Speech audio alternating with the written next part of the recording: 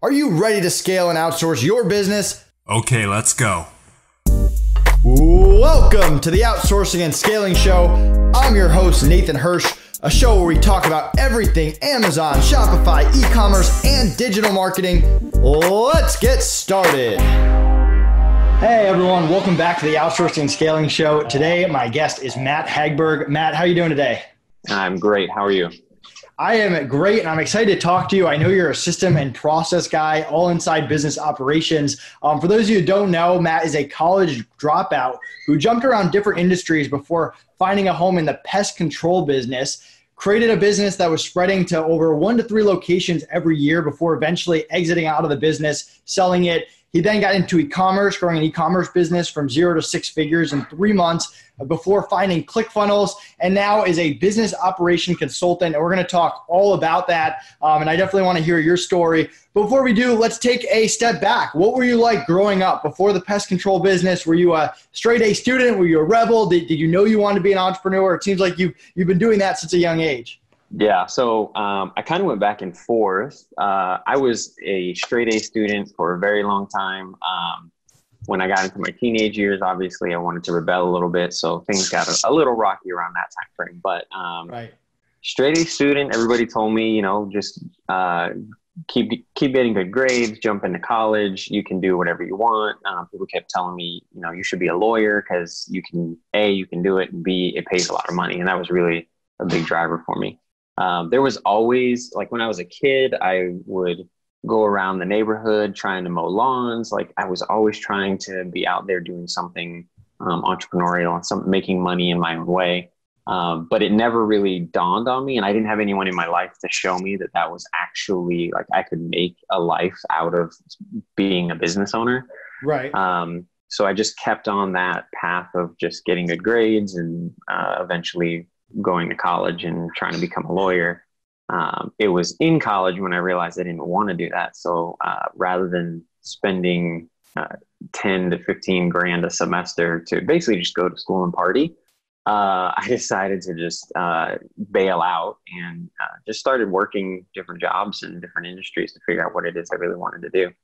And even at that time was doing small entrepreneurial things, but again, didn't have anyone to tell me like, hey, you can actually turn that into a lifestyle. So with that pest control business, what goes into expanding different locations? I mean, you have to be doing something right. You have to have your processes down. I mean, you can't be at all these locations every day, managing everything. Talk to me about that, because I feel like a lot of entrepreneurs don't create a business that they can just replicate over and over and over and have the same thing happen in different places. Yeah, definitely. So the first step was really figuring out in our one location, what is it that we wanted to accomplish, and step back and figure out A, the steps that it takes and the day-to-day operations it takes, and B, who we need in order to fill those in. So that was really what we did was in the first year, it was me building a team of people that can just do the day-to-day stuff, and I would oversee them. But then the next step was, now I need someone to replace me. So I started looking for people. The good thing is we've always been blessed with finding good people and bringing them on. So one of my first managers was a guy I'm still friends with today, and he runs his own pest control company in the same area. But it was really about figuring out what needs to get done consistently, and then just hunting for those people and putting them to the test to figure out if they can do those things day in and day out, and then putting them in place before then stepping away and going and starting another location. We had made the mistake of not finding the right people before expanding, and I then had to go back and clean that up and figure out how to do that the right way. So that was a little bit of a whole other issue that came in. But really, that's what it is, just stepping back and figuring out like what it is that your team needs to be doing while you're gone, and then finding the people to do those things. How much checking in are you doing with each location? And then we'll move forward and we'll talk about e-commerce, Sure. But how much are you calling them every day? Are you getting weekly reports? How does that work? So it really depended on the people that I found, but every day we talked. But when we talked every day, it wasn't like, hey, tell me everything you did in the last 8 to 12 hours. It was, Right. hey, here's the key performance indicators, the KPIs that we need to pay attention to, because those are the things that are kind of like the pulse of what's actually going on. And those would be anything from like number of sales we created, lost customers that we had, and then the people. It's really a culture thing as well. So it was like, how many people are we hiring? How many have we fired? How many walked away? What kind of complaints do we have that are coming in? Those types of things. So it was performance and operations, but also the people. How are people feeling? How do they respond to us? Are they happy? Do you do things that are fun? It was really, we had to figure out how to balance culture and operations at the same time. And are those the same KPIs you have your clients do even today, or does it change depending on what industry they're in? It changes depending on industry, but not as much as you would think, in my experience. Every industry obviously has, for example, if I'm working with a supplement company, their KPIs are a little different, based on sales, based on, they might need a smaller staff, those types of things. But there's still a culture and there's still an operations. And so no matter what, there's still those factors that play a role. So you joined e-commerce, you had some success early on. What is it like structuring an e-commerce business? It was actually very similar. So as I put this together, it was my first time doing it. And so as I was building it and putting it together, I was obviously doing it all on my own. And then I stepped back and I looked at all the different pieces of what it takes to run the business on a daily, weekly, monthly basis. And then, so I listed all of them out. And this is one of the things I teach my clients is I listed all of them out and I put them in these 4 quadrants. And the 4 quadrants are, in the bottom right, I have things I hate doing and I'm bad at. In the bottom left quadrant, I have things I'm good at, but I hate doing. In the top right quadrant, I have things I like doing, but I'm bad at. And then in the top left quadrant, I have things I'm good at and I love doing. And so that bottom right quadrant of things I hate and I'm bad at, that was the first thing I got rid of. So then I jumped into, this was before I knew you, so I didn't know free up was an option. So I jumped into Upwork and a couple other places. And I just started looking for people. My biggest thing was order fulfillment. It was a very mindless task that I could give to somebody because it was literally just copy and paste in a drop shipping situation. So that was the first thing I gave away. We were doing 125-ish orders a day. So it was a lot of work that I was able to take off my plate and hand over. But then piece by piece, I just followed that quadrant and figured out what to give away at what times. So that way I could focus on building the business. How do you get out of that mentality that hiring just creates more work for you? Because I feel like a lot of people, they go into it, they're like, all right, I hate doing these things, I'm going to hire someone. But then at some point they're like, oh, this is taking too much time, I'm just going to do it myself, or their systems aren't strong enough. What do you teach your clients to get over that? Yeah. So in a lot of cases, what I do is I take a step back and I show the client what it would really cost for them to not put that person in place. So I tell them, like, how much money are you wanting to make per hour? And usually their answer is somewhere between like the $50 and $500 range, or whatever the case may be, depending on the industry and the client, things like that. So I ask them, well, how much is this particular task making you per hour? And they say, well, probably $10 to $25 an hour. And I said, okay, how much would it cost for you to actually give it to somebody? And with like free up, it could be anywhere from $5 to $25 an hour. And I said, well, so what you're telling me is you're making less than you want to make per hour. And if you hired this person to do it for you, you could actually make more per hour and do less work of it. So is it really worth the loss of money to not train someone to do this? And when you train them the right way, then you never have to train them again. You just do it once and you never train them. And in a lot of cases, with like Loom and Zoom and all of these, we're in an age where technology is just on our side as business owners. You can literally just make standard operating procedure videos and put them in Google Drive or Dropbox or whatever. And anytime you hire someone new and all they're doing is a simple task, you just send them to that video. And anytime they have a question, they can just reference the video on how to do something. We were talking before that you have this process that you put your clients through, and I feel like we kind of started to go into it. Why don't you walk us through that process of a client comes to you, they're trying to scale their business, they're trying to figure out, hey, do I need internal employees? Do I need a VA? Do I need high-level freelancers? Walk us through that. Yeah. So the first thing that we do is kind of what I did with my e-commerce business and what I've done with pest control and other businesses as well. So first thing I do is we write out everything that it is that gets done in a day, in a week, in a month. And then if you're just the entrepreneur and you're by yourself, then what we do is we do that 4-quadrant concept, that exercise. And we figure out first what it is in that you're bad at it and you hate doing a quadrant. And then we set that aside. And we say, okay, these are the first things to knock out.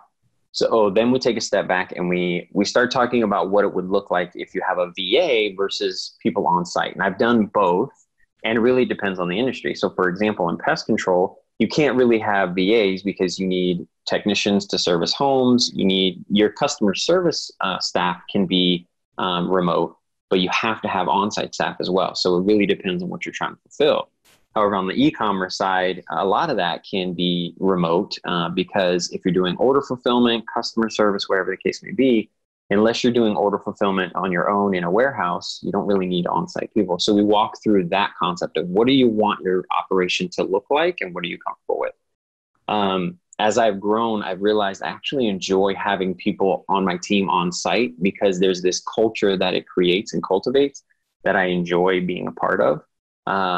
But there are key things that if I can't find them locally, especially we talked about FreeUp having access to people who have more sophisticated skills, whether it's design or whatever the case may be. Those people aren't as readily available locally. So being able to hire someone remotely can be a better access. So we walk through that whole process and then we just start interviewing. And then the biggest key to interviewing is people don't trust their gut enough. That people will sit down or they'll be on the phone. I always recommend doing a Zoom interview, something face-to-face, even if it's digitally face-to-face, because it really gives you an ability to kind of read the person and see if your gut is telling you that this would be a good addition to your team, because people discount their gut way too much and they consider the resume way too much. And I figured out a balance of both through all of my businesses, and I help my clients to do the same thing. So that way they can build a business they actually have fun running rather than feeling like they have to babysit people to do a job instead.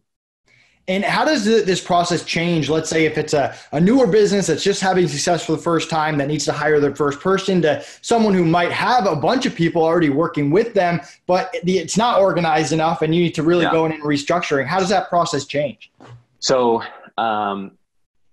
I actually feel sorry for the people who are already further along that realize they need to change something, because then it gets painful. I run into this situation with a few different clients, and the basics are still the same. You still have to figure out like what needs to get done and who needs to do it. But when you've had people, the first step you have to do before you start interviewing people is you have to back up and say, okay, are the people that I have right now actually accomplishing what it is that we need to get done? And if I were to interview them again, would my gut actually tell me no, that this person's not a good fit? So there are times where you then have to back up and assess your current situation. And if you don't have the right people in place, you got to go through the hard task of getting rid of those people. And it's not like, when I talk to clients, I try to tell them firing people isn't being mean. If you're wanting to fire them, it's probably because neither of you enjoy being there. So you're really releasing both of you from hating your life for 8 to 12 hours a day. So do it, rip the Band-Aid off, and tomorrow you'll breathe a lot easier. So that's really the big difference, is you got to make some hard decisions on your personnel right off the bat. Any other firing tips? Because I feel like we don't talk enough about firing on this podcast. It's obviously that subject that no one really wants to hear, but any other tips for someone who might be scared out of their mind, or they're afraid that someone's going to blow up or hurt their business, or any of the common fears that entrepreneurs have? Yeah. Um, it's really a mental shift for the business owner, as far as what firing is. Again, it's not like you're going in and being mean, and hopefully you're not a mean person, as a business owner. What we really did was, anytime someone came into our business, one of the things we told them was, when you come in, we want you to learn as much as you can possibly learn. Not just because we want you to be good here, but because we want to set you up for success in your own life in general. And so when you show people that you actually care about them beyond just showing up and doing work for you, then they see that you have a vested interest in them becoming more than who they were. So when I train managers or business owners to hire people, I always tell them, look, while you're interviewing and while you're training people, always keep this in mind. Your goal, your job is to help that person be better tomorrow than they are today. And if you can do that, A, they'll do more in your business tomorrow, which means your business is going to succeed. And B, they will love you for doing that. And they're never going to hurt your business if they know that you love them. So that's the first step in it. The second step is make sure you're setting them up for success. Sometimes when you think you need to fire someone, you need to back up and say, okay, did I actually train them properly in order to do their job? Did I give them the tools they needed? If the answer is no, you should actually be firing yourself. You need to put in the effort to actually train those people. If both of those things are there and they're still not succeeding, then you need to have a conversation with them and be honest about it. There's too many people that dance around the conversation and then no one knows where the other person stands. And it really just needs to be an open conversation and a caring one that is, hey, this is what the expectation is of what your role is. This is what we need from you. What do you need from us in order to help you accomplish that? When you're on the same page moving forward, then at that point, if they still aren't performing the way you need, then you have the right to say, hey, look, this obviously isn't a good fit. It's not, you've proven that you care for them over and over again. So I've actually had people, I love to tell this story. So I had a manager that she had some life changes that happened in her life. And for a couple of months, I could tell she was just miserable. So we sat down, we had a conversation about it, and come to find out, before she had gotten the job, the reason she got the job with me was because she had just had a kid and she needed to just find a job so she could have income. The child's father was no longer in the picture, so she was on her own trying to make money. But before that, she was trying to go to school to be a special education teacher. So we worked through some things. It got a little better for a couple months, but it just reverted right back to her being miserable. So finally I sat her down and I was like, look, I'm going to let you go, but it's not necessarily because you don't do a good job. It's because you're obviously miserable here and you need to go back to school and you need to do something. You need to do what you really want to do. And at that point, she was in a point where she could. So she did. She went back to school. She hated me at the moment. She was miserable. She didn't like the fact that she was getting fired. But a couple months later, she called me up and she invited me and my wife to her wedding because she realized like getting fired was actually the best thing she could have done, because she went back to school. She got her degree. She started working as a special education teacher and she loved it. And so she was completely happy. And if it wasn't for the fact that I actually spent time trying to care for this person, I never would have known that. And if you can spend time caring for people, you don't need to worry about firing them. You need to worry about, is you being here good for both of us? And if it's not, then maybe you need to go somewhere else. I think that's a fantastic point, because I think one of the questions I always get asked is about risk of hiring. And you're right. If you come from a place where you actually care about the people and it's about building relationships, that percentage doesn't go to zero, but it goes way down. Yeah, definitely. Talk to me about the whole investment thing, because I think that's where a lot of people struggle as well. Let's say you make a bad hire and you catch it on week one. Okay, you haven't made that much of investment, pretty easy to part ways. Now, as you get further and further along, you've invested money, you've invested time, other resources into them. How do you figure out whether you should keep trying to go into someone and turn them around or get them back to where they were before versus just cutting them off and starting off with someone new? Yeah.